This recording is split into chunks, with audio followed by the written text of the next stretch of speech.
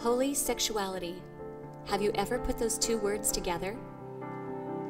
Does it make sense to call sexuality holy? In the world we live in, there can be a lot of hurt, confusion, or misunderstanding surrounding the idea of sexuality and how we are to live it out. But God, the creator of the heavens and the earth, the maker of humanity and the designer of our sexuality, has a lot to say on the topic. Join us as we dive into God's Word and discover His design for sexuality and how it can truly be holy. Well, good evening, Trinity Church. How are we doing? Doing good? Okay. Love the last song. What a great song as we approach this topic of sex and sexuality.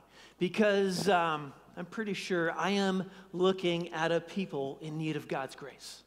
And when I look at the mirror, I see a man in need of God's grace, especially when we look at topics like sex and sexuality. So, you guys ready? Think so? Hopefully. Well, it is no secret that our culture is obsessed with sex. We live in such a sex-saturated world. We you turn on the television, you go to the movies, it's on Hulu, it's on Hulu, that's a new service, by the way, but also on Hulu and Netflix. It is just everywhere on the screens. It's on our phones. It is everywhere. It's in Super Bowl halftime shows. It is, you just can't get away from it. If you go on Amazon, there are over 180,000 different titles listed of books you can order related to sex, sexuality, and related topics. There is so much content, so many messages that are just being bombarded to us, to the world we live in, and no wonder that people are confused. People are questioning, like, what is this? What do I do with this? We're just living in this heavy fog of sex saturation, and none of it seems to make a whole lot of sense. None of it seems to really work. So where does that leave us as Christ followers? Well, even as Christ followers, we are not immune from being touched by this fog, by this distortion, by this confusion. So this not this morning, this evening, I should say, we want to look at God's Word. We want to look at God's Word and see its design for sex and sexuality, and that's going to be the bulk of our time together. Now, each week we want to highlight different resources, so I want to do that now for just a minute. This is a really helpful book. It's called The Talk, and the picture that's on the screen is actually not the right one, but, well, it's not on the screen yet. So it looks like this. It's by Hylke Hylkema, and it's actually in your parent prompts if you're interested in looking it up. If you have kids at home, it is our job to shape a biblical sexuality for our kids. And that can be maybe a pretty intimidating task. But if we don't do anything, we're saying, culture, you guys take care of it for us. Because that's going to work out real well, right? So, and this is not just about having the talk, but the beginning of an ongoing dialogue. This is talks, plural. There's 7 here, but even 7 would be grossly inadequate when you compare it to all the content that even our children are consuming, and they're watching, and they're taking it in. But this is a really helpful conversation guide. You can literally use this as a script, or just simply as a guide, but really, really helpful. The other book is The Mingling of Souls. It's by Matt Chandler. Really enjoy him. Read his book the last week or two. Really like it. Particularly, actually, if you find yourself more in like the dating stage, single, there's 3 chapters about attraction, dating, and courtship that are just crazy good. I have not encountered something this articulate with, just filled with wisdom, just spelled out really, really, really well. And then the book goes on to, marriage stuff and fighting fair communication, and even just how do you keep the flame alive as we, get older. You're 20 years in, you're 30 years in, you're 40 years in. But the first 3 chapters were just absolutely incredible. So if that fits your demographic, I would highly encourage you to pick that up. Now, sex can be a difficult topic to talk about. It can be, for some of us, awkward. But for some others of us, it can be actually a really painful topic. It's deeply personal. It can be very emotional, because there's people here, undoubtedly, who are wounded. There's scars. And maybe time hasn't even passed yet. They're not even scars yet. They're literally open wounds related to sex and sexuality. Some of you may be in a time of even just disappointment in your marriage. It feels like you're 2 people living in the same house, and that is about it, and you know that God has more for you. Maybe there's just a lot of tension. Maybe there's distrust.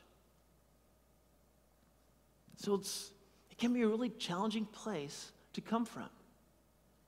So today, as we look at God's word, we want to look at God's word, and I want to teach God's words with accuracy and clarity. We want to understand, God, what are you saying about this stuff? Because there's so much fog out there. God, what does your word communicate for us? Because it does. He's got a lot to say. But also, how do we communicate that with grace? How do we communicate that through a gospel lens? That through the lens of the cross, through the lens of a loving Savior, a gracious Savior, a forgiving Savior, a Savior with unconditional love. But it's also all about truth. So here's where we're going this evening in our Now What. It says, enjoy, protect, and cultivate God's good gift of sex to grow in oneness as husband and wife. That's where we're going. And the best place to start, I think, is in the beginning. So let's start in Genesis chapter 1. We looked at Genesis chapter 1 last week, and Genesis chapter 1 kind of represents this 30,000 foot level, this 30,000 foot view of creation. It is kind of broad strokes. And then Genesis chapter 2, that is the boots on the ground. That is a close-up view of God's creation. It's the same account. He's doing the same creating, but this is a close-up view, particularly as it relates to him creating man and woman, and then bringing them together in oneness in a covenant relationship we call marriage. So let's start in Genesis chapter 2, verse 18. It says, the Lord God said, it is not good for the man to be alone, and I will make a helper suitable for him. Here's the deal. As image bearers of God, we are image bearers of God. We bear his image. We reflect his image in our relationality. God is a relational being, and so are we. He's created us as such. When he created Adam, he created him to be relational. And having a relationship, having conversations with the animals apparently didn't work out so well. So he said, I got to do something about this. I'm going to create a woman. So he created Eve. And then Adam is so excited. In verse 23, he says, the man said, this is now bone of my bones and flesh of my flesh. He's jumping up and down. She shall be called woman, for she was taken out of man. And that is why a man leaves his father and mother and is united to his wife, and they become one flesh. Adam and his wife were both naked, and they felt no shame. This is God's blueprint of God's design. This is his design. This is his masterpiece. And what do we discover? That as image bearers, we reflect God in our maleness and femaleness. We reflect God when we come together in oneness. Genesis chapter 1, we see that God says, be fruitful and multiply.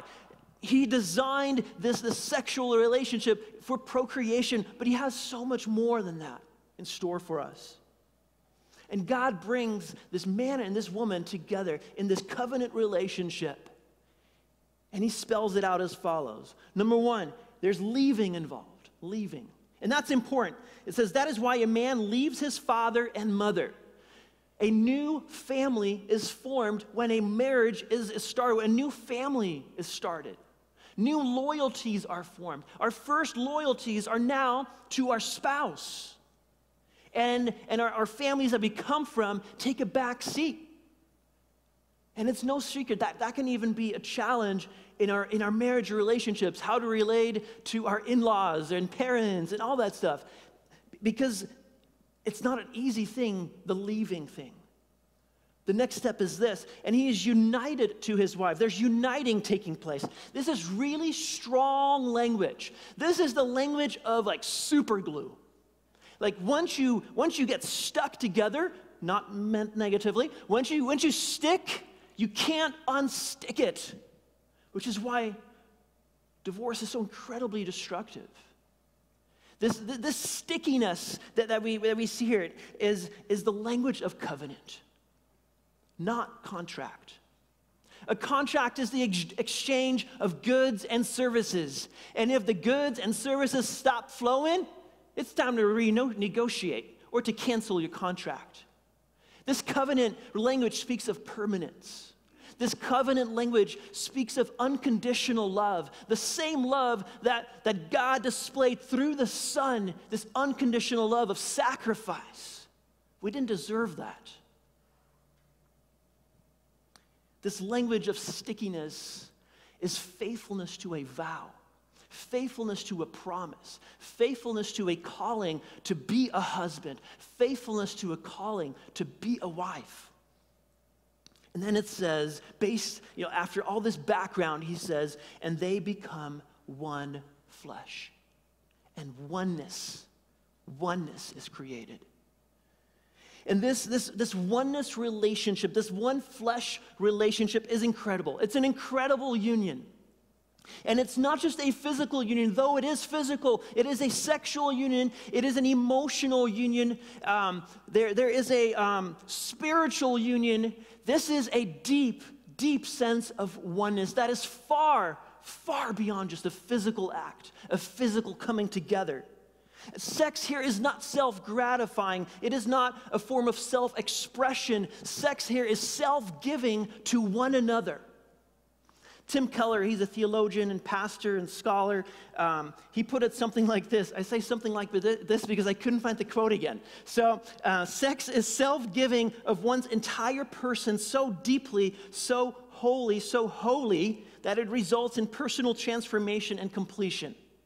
And I love that. That is just a powerful definition. And I'll say it again, and I think it's mostly accurate. And I just use my own words a little bit, but sex is self-giving of one's entire person so deeply and so holy that it results in personal transformation and completion.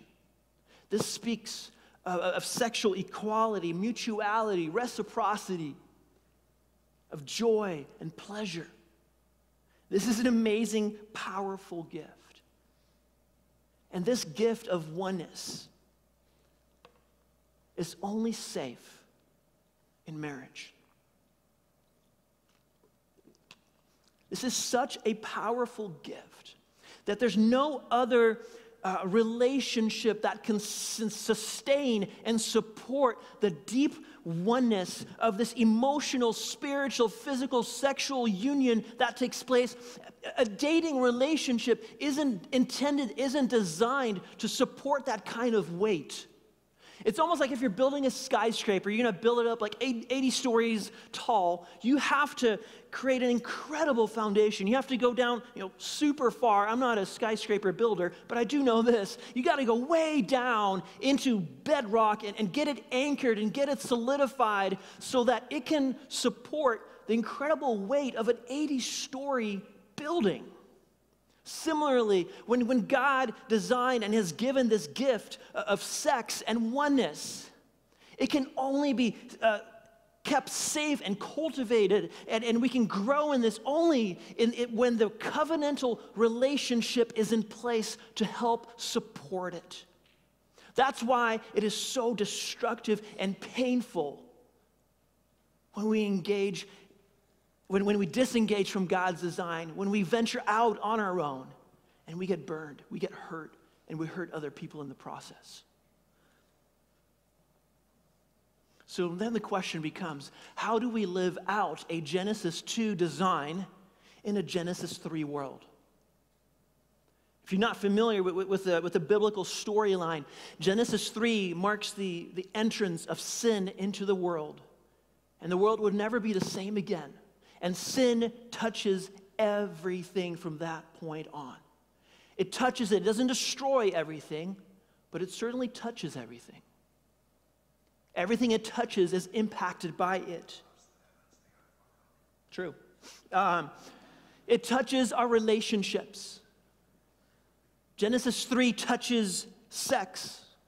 Genesis 3, the sin touches marriages. It touches gender. The relationships and how we do relationships has been impacted by sin and how it's represented in our selfishness, in pride. We have cases of abuse because of Genesis 3. Deep brokenness, confusion, twisting of God's design. And instead of sex enjoyed and in the context of a covenant relationship, according to God's grand design, we chase false intimacy and things like pornography. We chase a misplaced intimacy when we seek sex outside of marriage. So how do we live this out? This Genesis 2, this amazing design in a Genesis 3 world. Well, God has not left us alone. He's given us wisdom, words of wisdom. And so we have a whole genre of the Bible. It's wisdom literature. And we're going to look at the book of Proverbs to start out. And the book of Proverbs has much to say about sexuality. And there's a lot of words of caution that we find there. Proverbs chapter 5 has some really powerful instruction that I want to look at even tonight. In verse 18, it says this: "May your fountain be blessed, and may you rejoice in the wife of your youth. A loving doe, a graceful deer, may her breasts satisfy you always. May you ever be intoxicated with her love. Why, my son, be intoxicated with another man's wife? Why embrace the bosom of a wayward woman?" And we find here very much that sex is designed for pleasure, to be enjoyed. He says, delight yourself in the wife of your youth. Delight yourself in your husband. He's been given to you to enjoy, to delight. But then we also see that sex is exclusive. So why, my son, would you venture out? There's a radical exclusivity here that God is calling us to protect that relationship, to protect that oneness.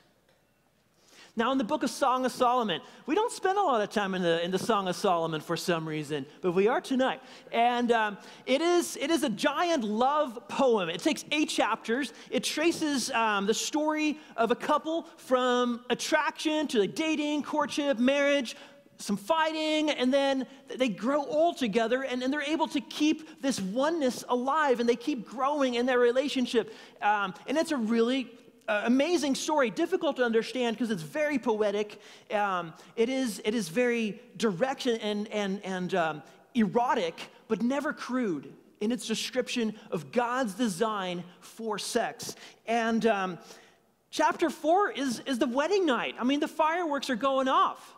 And it is the wedding night. It presents this ideal picture of sex in this poetic way.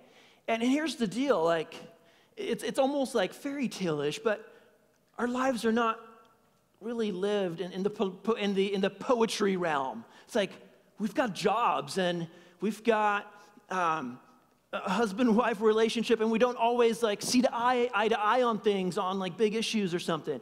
Or man, we're exhausted because of work and careers, and so when we look at this ideal picture of Song of Solomon, the last thing I wanted to do is be a discouragement to you, like, oh, I guess that's not us. Dang it.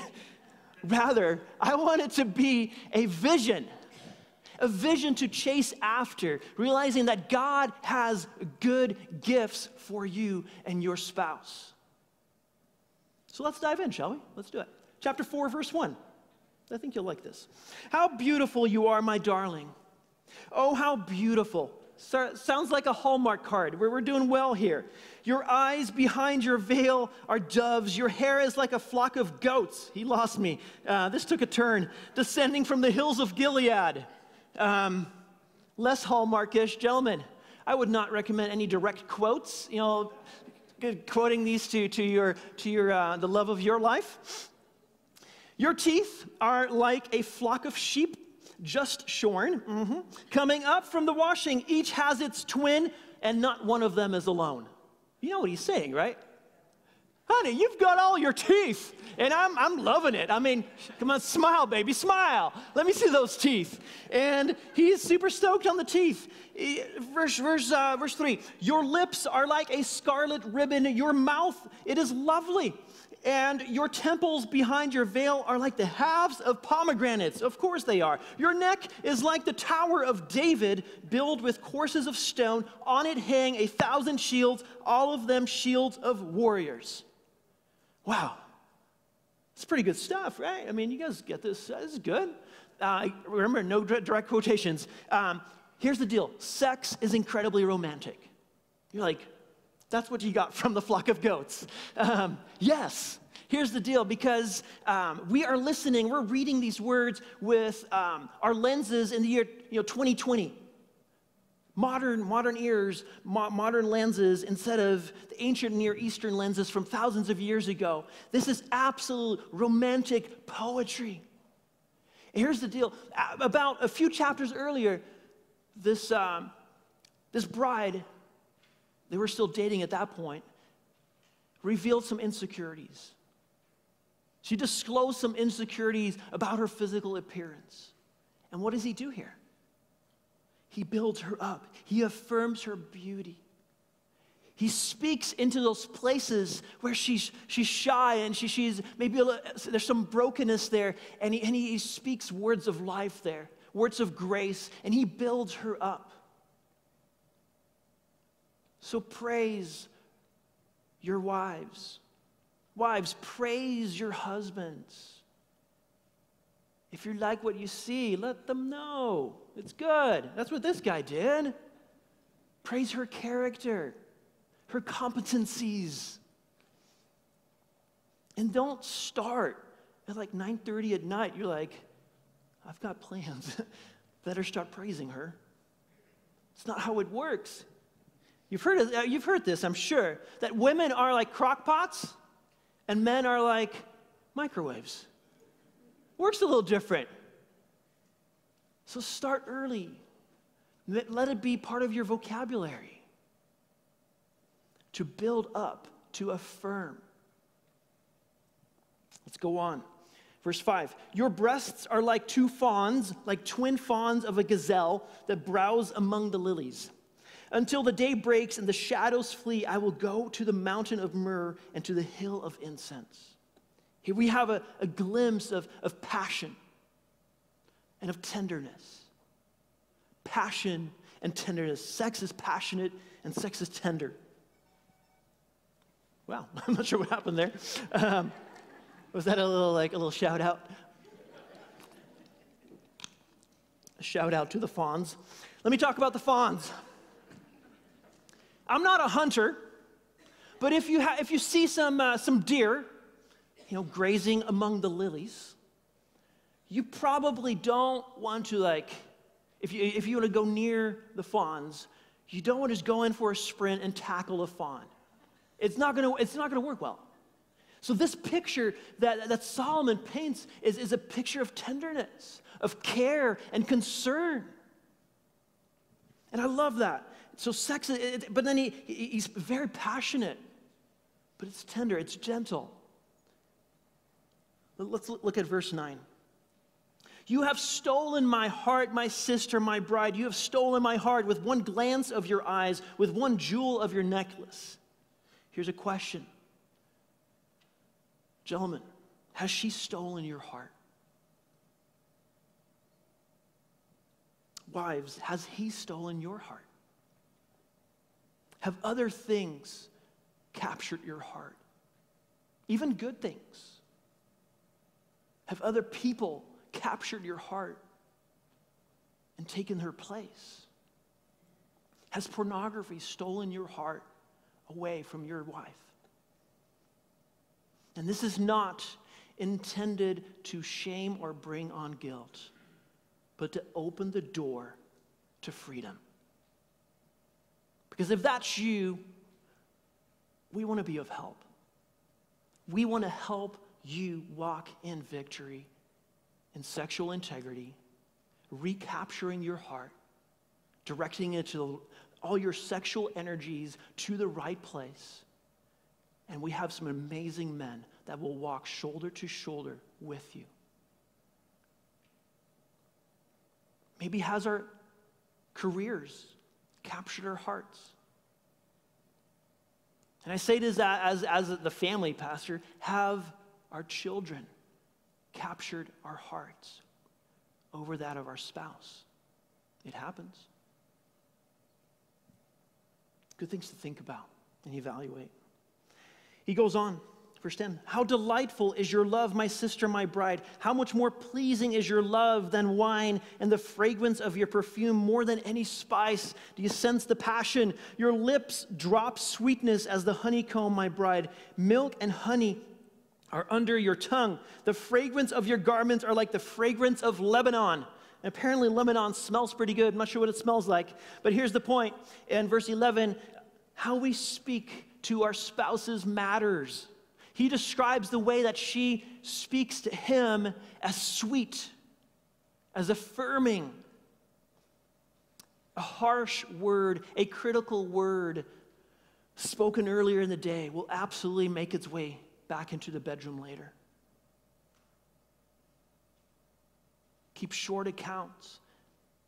Yes, we live, as husbands and wives, and there's bound to be things that are like, oh, I probably shouldn't have said that. Then make it right. Honey, I shouldn't have said that. That came across way different in my head. I'm not sure. I'm so sorry.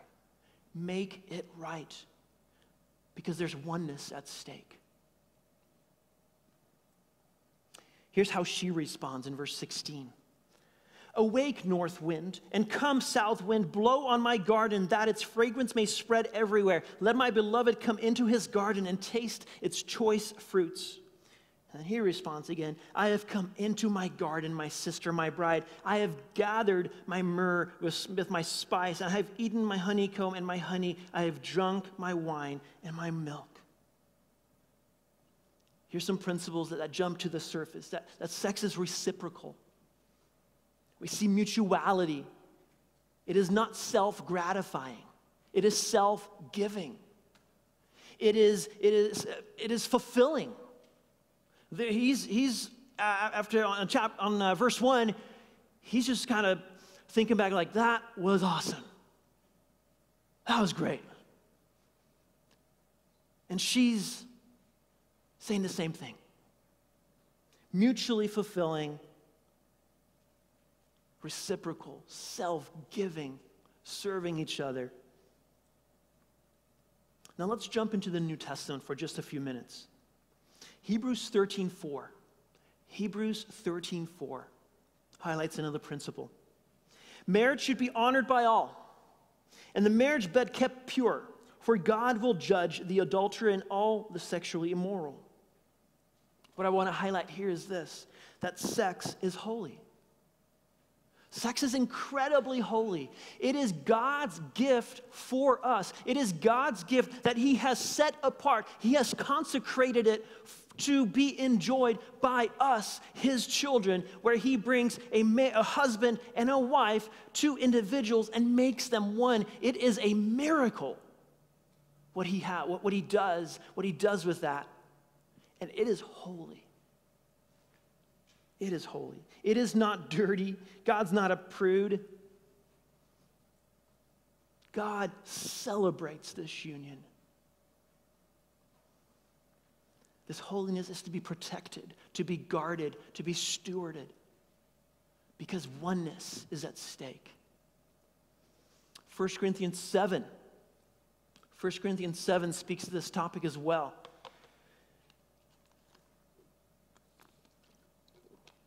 Sometimes you might think, Wouldn't it be so easy? It would be so much easier if we lived in Bible times, with our sandals and robes and stuff. Because clearly they wouldn't have like all this garbage that we have to deal with. And I think we might be wrong. Because here in 1 Corinthians, in the city of Corinth, the mainline like sexual practices looked a little bit like this. If you wanted to have sex for the purpose of procreation, well, you got to do that with your wife to like build your family. If it's sex for pleasure, then yeah, probably not your wife, actually. You probably do that with someone else within your household, or you go out to maybe a temple prostitute, make it a worship experience, or just look around and see who's out. That's wild. So then imagine this. Now these people in Corinth, they turn their lives to Jesus. And I'm pretty sure we shouldn't be doing that. And but what do we do? What does it look like to put into practice a biblical sexual ethic that glorifies God? So then they thought, you know what? Maybe it's just better if we just don't. Maybe we just shouldn't have sex. We should just not. And Paul says, not such a good idea. So here's what he writes. Now for the matters you wrote about. So they wrote a letter asking him this question. And he quotes it here. It is good for a man not to have sexual relations with a woman. Well, he says, actually, here's the deal. But since sexual immorality is occurring, each man should have sexual relations with his own wife, and each woman with her own husband. So he highlights here again that sex is exclusive. It is exclusive. And he calls them to just fidelity in this relationship to protect the oneness, the mingling of souls.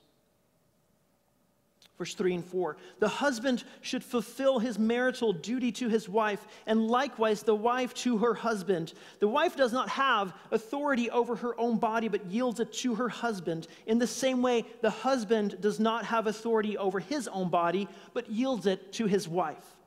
This is revolutionary. I mean, their categories just got scrambled. Because ladies had no rights, much less like sexual rights. I don't think so. But Paul says, no, that is not God's design. And he elevates women and makes them equal to the men. And he says to the wife, your body and all that belongs to your husband. But your husband and all that he is, his body, it belongs to you. It is selfless. Sex is selfless. It is a gift. Sex is a gift. It is the giving of oneself to another. It is this deep giving, selfless experience that he has in view. And this is completely revolutionary. This is not about just finding sexual release, but building sexual union.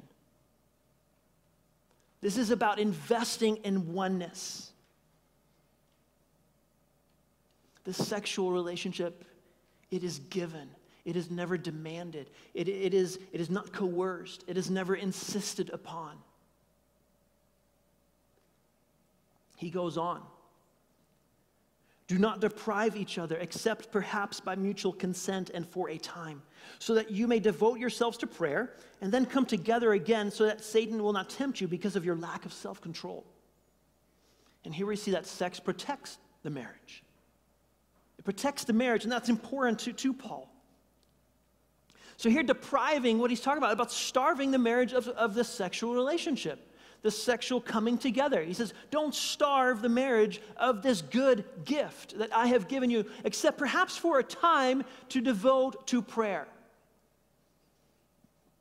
Now, starving the marriage is very different from you maybe approaching your wife and she says, I'm sorry, but like not tonight, I am exhausted.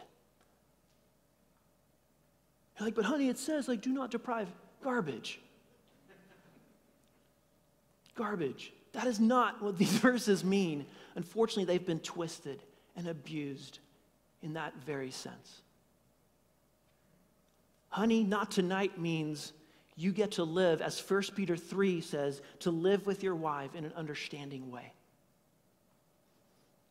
If she says, honey, not tonight, you get to practice Ephesians 5, where husbands are called to love their wives as Christ loved the church and gave himself up for her with sacrificial love. That is your opportunity to actually push into oneness from a very different angle, through a serving angle, but it's powerful. And you say, honey, get some sleep. We'll take a rain check.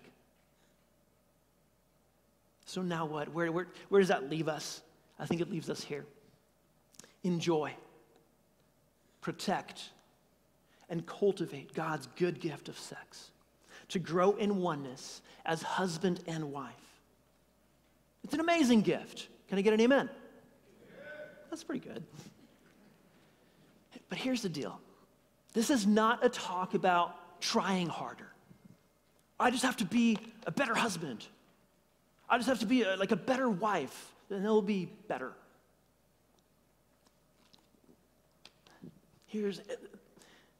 We've all been tainted by Genesis 3.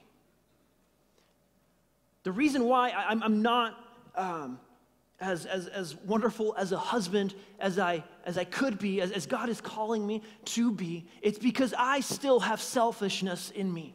I still have pride in me. I still have a whole list of things where God is not done with me yet. And I have to look and read the Song of Solomon 4 and look at Hebrews and look at Genesis and say, God, I need a continual work of transformation in my heart. This is not a sermon about you really ought to bring your wife more flowers. Though that's good too. She'll like that. But she's more interested in your heart changing to become more like Jesus so that you can love her better, love her more sacrificially, and serve her more.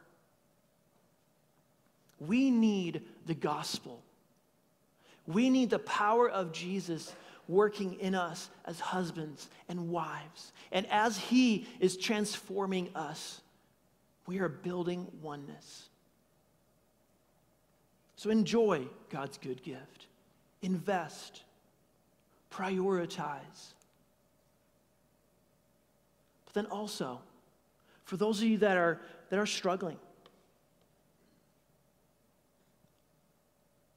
I want to encourage you to pursue healing, to pursue wholeness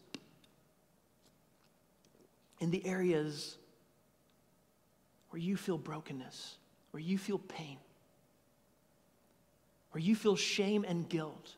Shame and guilt is not by God's design. So how do we live in the freedom of the gospel? How do we embrace the scandal of grace that we sang about earlier? For most of it, that doesn't happen overnight. It's not a magic pill. It is a journey that we start with other people around us, trusted people, experienced people who have probably walked in your shoes, that want to come alongside you. Maybe it's healing from abuse.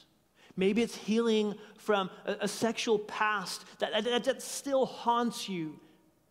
And you know that was so long ago, and you've met Jesus, but how do you live in light of the fact that, Romans 8, there's no now condemnation for those who are in Christ Jesus. You know the words, but it's difficult to live out. But that's God's will for you, to embrace that freedom, to embrace that reconciliation and restoration, transformation of the heart to wholeness. Contact one of our pastors. Call me this week. Come talk to me after the service. We have some amazing ladies that want to help women be just godly women in just all areas of their lives. We have an amazing group of men we'd love to connect you with. If pornography is a concern, masturbation, we want to help you. It is okay to be not okay. We've all been touched by the Genesis 3 brokenness, and it has touched our sexuality. But Jesus has a vision to make us whole by his power, by his Spirit, by his grace. We'd love to pray for you as well here tonight, and that can happen after the service. So let's pray. Father God, we thank you for who you are. Thank you for your goodness. Thank you for your grace, your lavish grace. Father, your grace was costly. It was costly. But you will not withhold it from us, Lord. We ask you to just pour your grace all over us. And Lord, I pray that your grace would hit some of these spots that are pretty tender right now. They're pretty vulnerable, pretty exposed. And Father, we just pray for healing. We pray for reconciliation. Lord, we pray for marriages to thrive. Lord, for marriages to come from brokenness to wholeness. And Lord, we pray that journey might even start tonight. It's in Christ's name we pray. Amen.